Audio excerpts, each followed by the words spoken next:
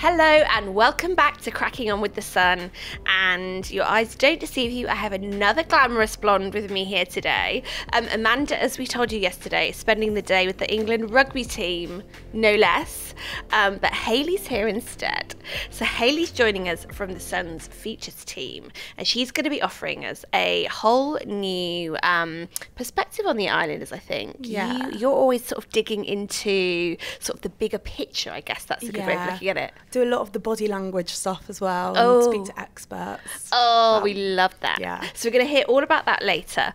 But most importantly, I think a really important question to ask you, Hayley, is, are you locked in? I have no idea. I've got a boyfriend, but not sure if I'm locked in, because what the hell does that mean? Oh my God, I know. So we were talking about this yesterday on the podcast, and Amanda's question to me was that I was married, but was I locked in? So I went home and I asked my husband, who doesn't watch Love Island, doesn't care about any of this stuff, are we locked in? And he was like, I don't know. So this is my big question, like, what does it even mean? I think I'm going to go out on a limb and say it means exclusive, but then I'm also like, what is the difference, really? Is it more exclusive than exclusive? I thought, I mean, even Georgia's confused, so, I mean, we definitely are. Because you're a young person, so you know about these things. Not that young. Because what I thought was really funny is that on last night's episode, I think Georgia was confused by it, because she said to the girls that she says we're exclusive. She didn't use this locked in terminology. No. I think she's got no idea.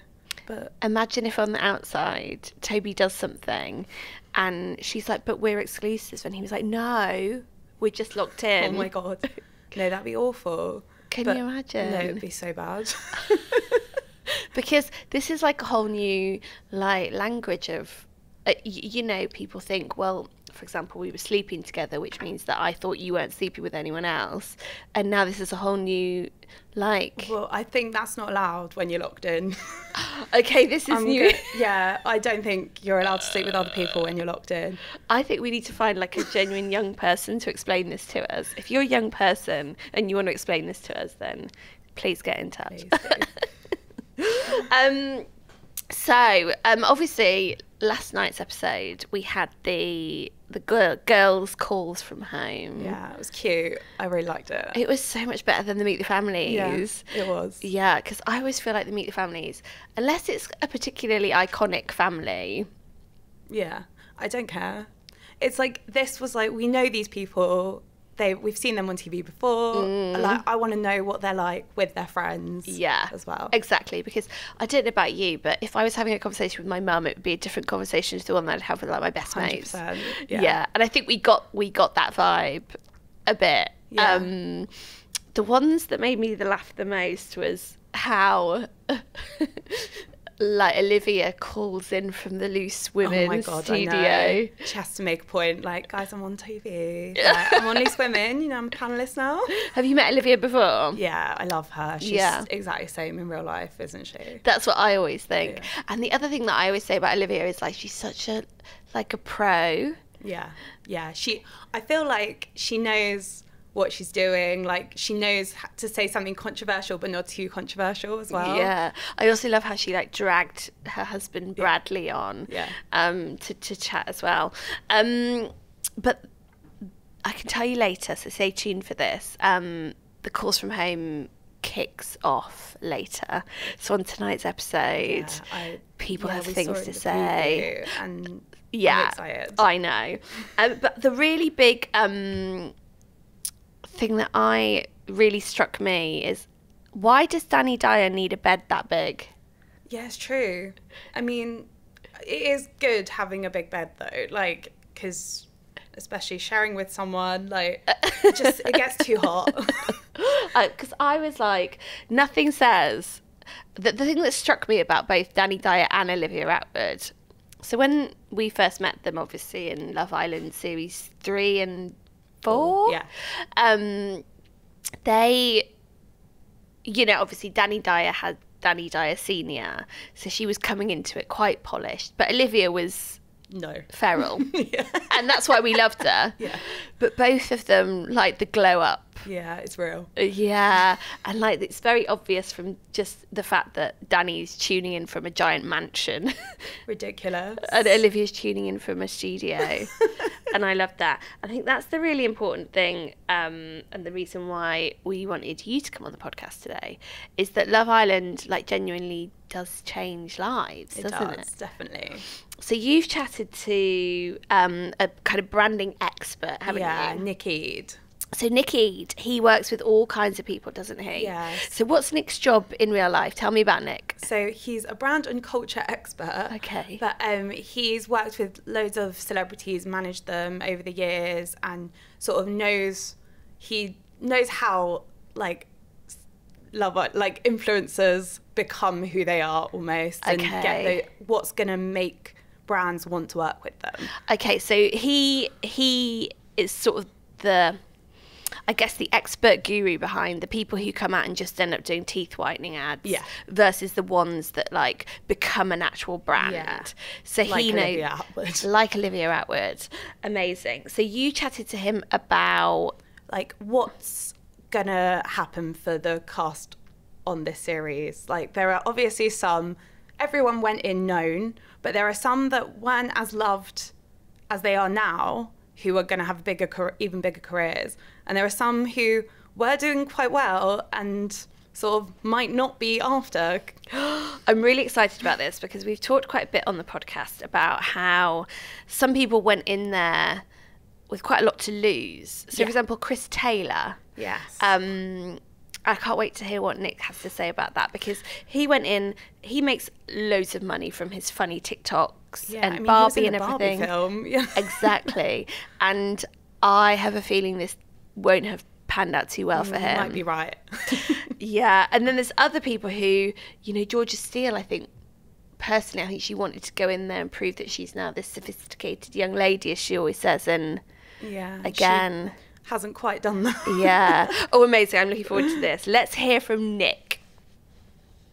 Hi, I'm Nick Eade and I'm a brand and culture expert. Now, the Love Island All-Star stars are already known, but to compete against each other and come out top has been really interesting for me to see. There have been some who've managed to improve their reputations and will make a killing from their appearances, and others who have either come and gone too quickly to leave a mark, or ones who've gone too far and their reputations are left in tatters, and so their lucrative deals are too.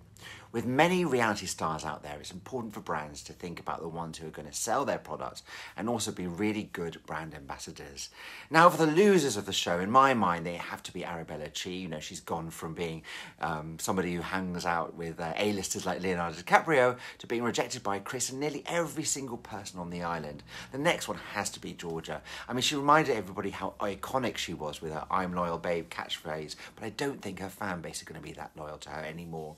Now, Joe Garrett was one of the most hyped contestants, and her return to the island was really great, but it was over too quickly. And Messy Mitch, I think he wanted fame more than he wanted love. Toby, well, poor Toby, that's all I can say. Winners in my mind are Callum, very genuine, straight-up guy. He's definitely a show favourite. He's come out of his shell and, he's a really funny man, and I think he'll do very, very well from this. Now, Molly, to me, is a standout star. She's been on an emotional roller coaster, but she's definitely going to win the hearts of her fans, and Tom's too. Now, Anton, he's definitely one to watch. I think he could be the next Joe Wicks. He's clever, articulate, and interesting. Hannah Elizabeth, now she succeeded in reuniting her reality TV career with her really bubbly Scouse personality. She's very funny and the TV loves her. Now Josh, I love him. And finally, Kaz, she's the voice of reason, the mama of the villa. Kaz has showed us how it's done. To me, she is a superstar. And sending love to everyone on Love Island. I am fuming that Nick said that about Arabella, because I love her. Do you? Yeah. Oh. So I sort of do agree with him. Oh my God, right. Tell me more about the Arabella situation. So obviously, before Love Island, before this series, we had seen her like partying on Leonardo DiCaprio's yacht. She was obviously in a relationship with Ruben Diaz, like footballer. I feel like she was hanging out with the A-listers. Now, she has been rejected by pretty much every guy in there. And also, sorry to say, but I feel like Adam doesn't like her as much as she likes him. Oh. She was the only option. So does Nick thinks that this will really damage her brand, does he? Yeah, I think he basically said he does think she's still going to get work. I mean, look at her, she's absolutely stunning. But he thinks maybe fast fashion rather than before she would have got high end. Oh, I know. Arabella. I know. That makes me really sad because I love her. I think my favourite thing about her is that like she keeps getting rejected, but she just keeps going. Yeah, that is true. She seems lovely as well. I don't really get why she keeps getting rejected because literally she is so stunning as well, and a lovely person. Yeah, but she does seem to be getting rejected. Good caveat there. And obviously Nick sounds there like he thinks Callum and Molly are also gonna come out of this really well, whether together or not together. Yeah, I think so. Tell me more about this. So he does think, he said he'd put money on Molly and Tom winning the show, but he thinks separately anyway, or maybe together because everyone wants them together. Molly and Callum have come out of this really well. He thinks Callum, well, beforehand, obviously they were sort of seen as villains of the show because they were known for coming back from Casa Amor and Shauna saying, Congrats, hun. I was like, you okay, hun? No, congrats, hun. Yeah, because in their series, so it was the 2020 winter series, you're right, so Callum went into Casa Amor like pretty solid with Shauna, and then he came back with Molly, and it was one of those devastating Casa Amor moments, and nobody thought Molly and Callum would last, and then they were still together until 6 months before this series. So they were like, as far as we knew them on Love Island, they were like the villains, but they've come on the show, this series, and just shown us like how they're both such lovely people, both so good looking as well, and but they are so genuine. They seem so genuine, both of them. Everyone loves them, seems to love them. And yeah, Nick thinks they're both going to come out of it with like way more brand deals than they were getting before the show. Yeah, I think you're right, because as well, I think certainly when you thought of like the Love Island legends that we have on our wall, and you know, when we looked at the lineup and things, they were quite forgettable. Yeah. They were always incredibly good looking, but I don't think anyone really thought of them as legends per se.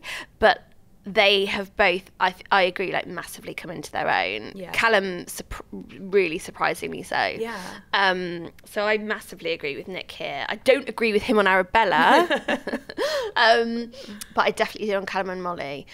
Now, does he think that, a thing that we were talking about yesterday is that there's some couples who are going to make more money if they stay together versus ones who are going to be fine by themselves.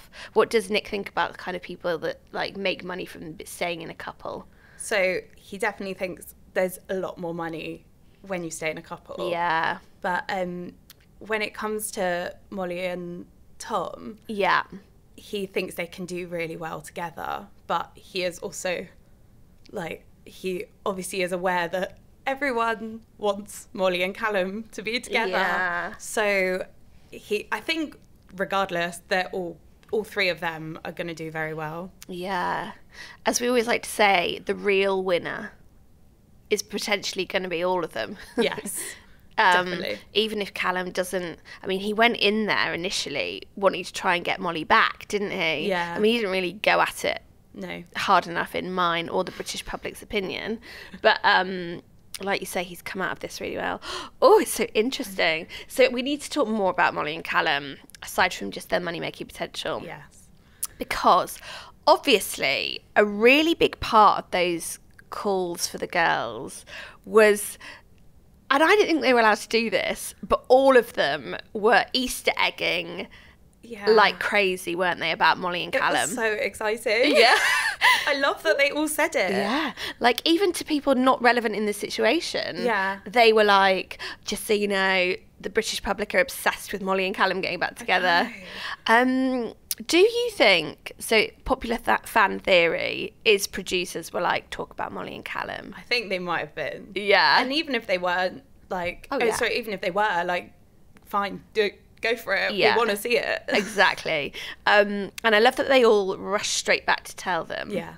But I think the one that probably is going to hold the most weight is that Molly's busy mate Sophie said to her. Yeah. So I think she sat there with the dog and she said... Say that the whole of the UK wanted you and Callum back together. It's been intense. Everyone is obsessed. And Molly did seem shocked, didn't she? She did. Because it might be that, like, Molly and Callum themselves don't even realise what everyone else can see. Like, they belong together. Yeah, I know. And what's quite interesting, I've printed it out and everything, did my homework today. Sophie has now gone online and added to the Callum and Molly situation. So I'm just going to read this one out. She said, I've had lots of DMs. I know everyone wants to push the Callum and Molly love story. As much as we love them both, we need to respect that they don't want that. If they were meant to be, it would have happened. They both deserve to be happy, and Molly especially deserves someone who chooses her. I think that's a big clue. She's so much love to give, and she's the best person. Let's give her and Tom the love back they deserve. So I think that's interesting. Yeah, that is very interesting. Because I think that we always sort of felt like it was Callum that called time on that, and it was Callum that didn't make the effort and that kind of thing.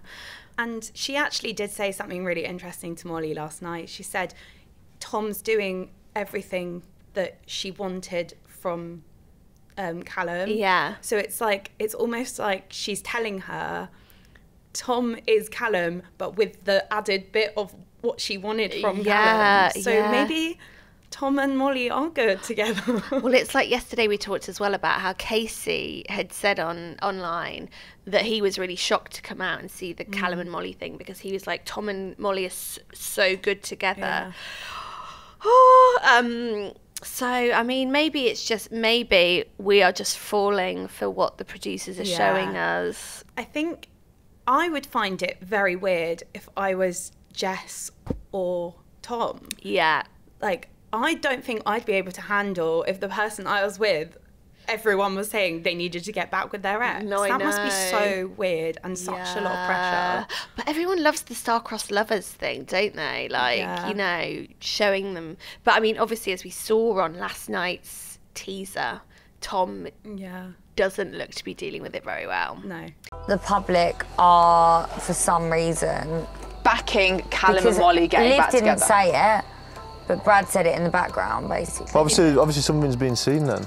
So, on tonight's show, as you can probably well imagine, all of the girls go and tell their boys, who then speak to Tom and be like, it's a thing. And yeah, Tom. So I think that we need to remember that Tom in his first series also had a bit of a rocky time, didn't he? Yeah. He had all of that difficult situation with Liv and Zara, and what was it that she called him? Community penis. Oh my God. Yes. Oh my God, I forgot about that. We should have had Zara on this series, side note. So I think that Tom was one of those who probably went in wanting to have a bit of a nice boy arc.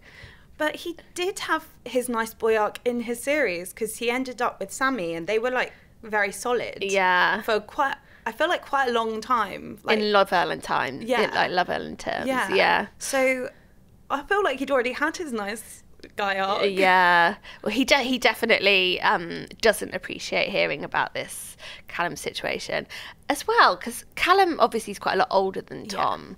And they do seem to like get on, like you say. Yeah. So I can't wait to see how that plays out. I do feel like Tom seems quite a lot older than he is, because is he 25?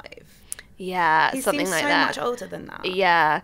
I always say about Tom, he's just very like 6'5". Does the minimum. Nice, I feel like he's a nice himbo. He's such yes, you're so right. Yeah. And just I just imagine being gifted with the qualities to just essentially turn up. Yeah, not have much of a personality. Just be a nice person and be good looking. That's what I feel like Tom, like, I'm just jealous Yeah, that he same. can have his life like that. But interestingly, another situation that kicks off tonight is between Georgia, Harrison and Anton.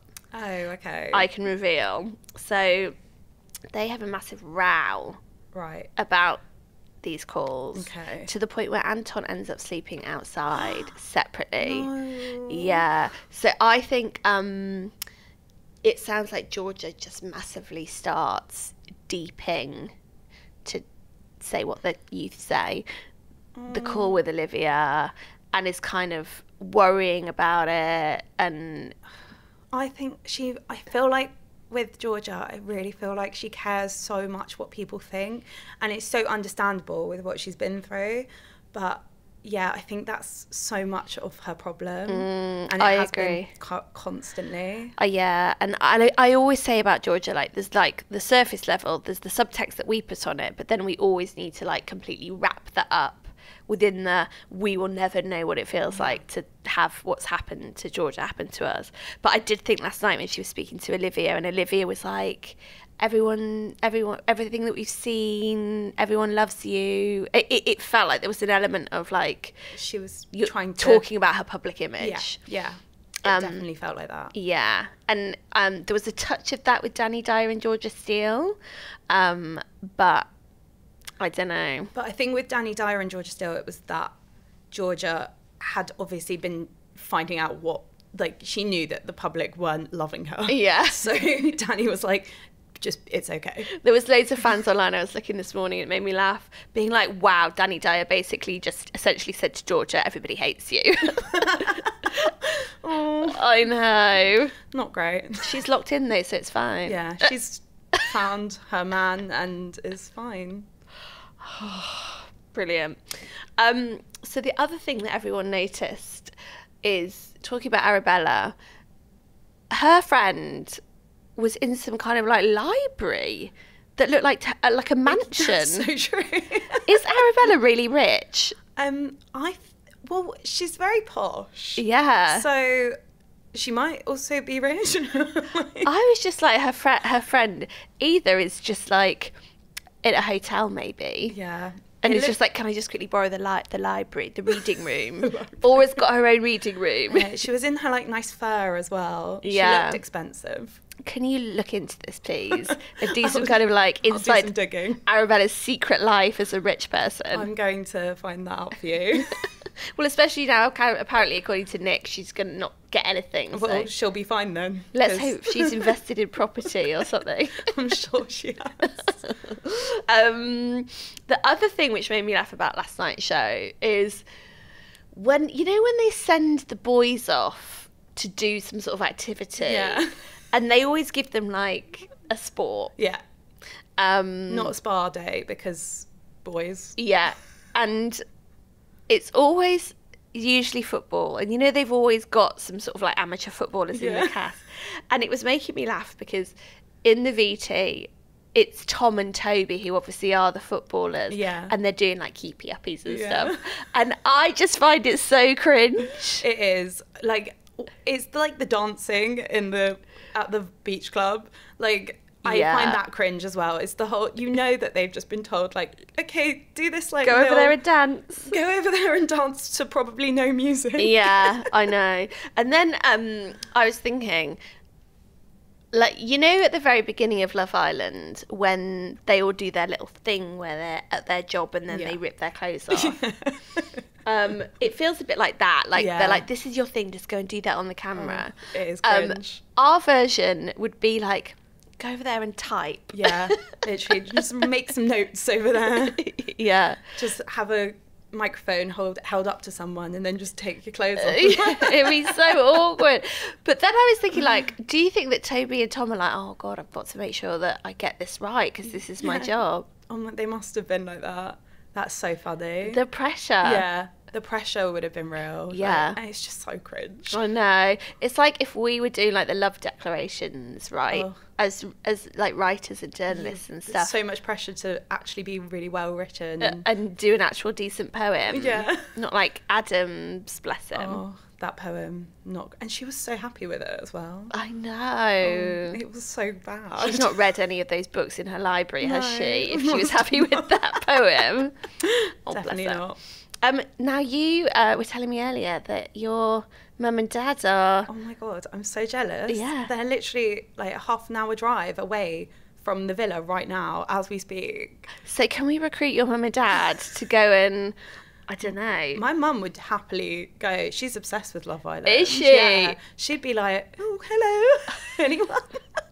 I would love that because it's quite near the road, that villa. Yeah, I know. She was really looking into it, so maybe she will go down there. They could pose as like whatever the South African version of Deliveroo is.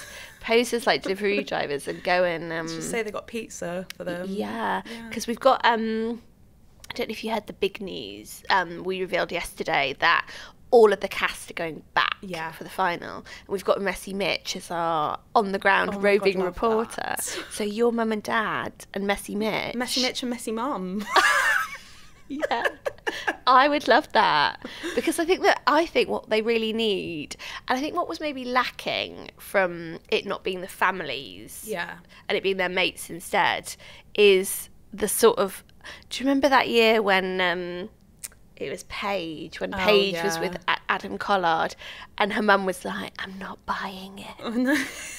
I do love when the parents, or I like when the parents say a really subtle dig, but we know what they mean. Yeah. Yeah. I just love that. And Rochelle was a bit like that last night about Josh, wasn't she? I think so. I think she does not trust Josh. No, I know. At all. Also, are Rochelle and Marvin on another holiday? Probably, knowing them. She was always on holiday. I know, because she was on some sort of balcony, and then Marvin pops his head in. Oh, I want that life. They're literally always on holiday, aren't they? Yeah. I love that. Just been in Australia. I love that for them. Oh, yeah. Now, my favourite thing to ask people when they come on the podcast, and this is putting you on the spot. Obviously, you've chatted to lots of Islanders over the years. Who's been some of your favourites and who have been some of your less favourite and why?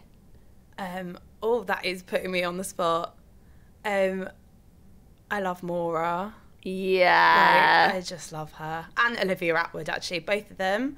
They're obviously iconic Islanders and they're just iconic people in real life too. Yeah. Yeah. I agree. And also you've written loads, I feel like, about Molly and Tommy. Oh, you have written so much about them. Yeah. I have met Tommy. I've met both of them. But it was literally when they first came off the show. Yeah. And they were both really nice, actually. But I haven't seen them in a while. No. I feel like now when we write about them, it's just about their ridiculous wealth. Yeah. And I think that's... I want Bambi's life. Oh, can you imagine? If I was saying this to someone the other day, if I was Bambi Fury, I would be scared to be sick on myself. Honestly. Because that baby's always in like thousands of pounds and everything's of white. Yeah. Yeah. Oh. And do you... To be fair, they can afford to replace a baby grow. Yeah. They probably can afford to get out the cashmere baby wipes. And I want to wear cashmere. I want to wear cashmere baby grow. I know. Because I know that you've spoken to Nick before about Molly and Tommy, haven't you? I have. And their earning potential is just like... It's astronomical. Yeah. And the fact that I think I've spoken to him about the Furies generally and how they've sort of created with the TV show as well. Yeah. It's like this whole brand, like trying to be like the Kardashians. Yeah. And, I mean, they're doing a good job of it. They really are. But you know, I always think about the Fury situation is, especially Tyson and Paris, just like really own, you know, they're from Morecambe, they're northern, so down to got earth. Millions of children. Yeah. And, you know, I think in the opening titles, the dog like went to the toilet on the pavement. It was all very like, we are who we are. Yeah. It's like they could live anywhere and they choose to live in Morecambe where they're from, which is Fair enough. And we loved that. But I always felt like Molly May didn't quite fit in. No, I don't know if she does. But yeah. Tommy's different. Tommy's not Tyson, to be fair. No, I know. But I always like thinking about how if there was a conversation where Molly was like, I don't want to fully be in the reality show because I'm a bit more like Hermes than H&M. Yeah. You know what I mean? I think that happened, that conversation. Yeah, because they're only in it a little bit, aren't they, Molly and Tommy? Yeah, in their really white house mansion. I was going to say flat.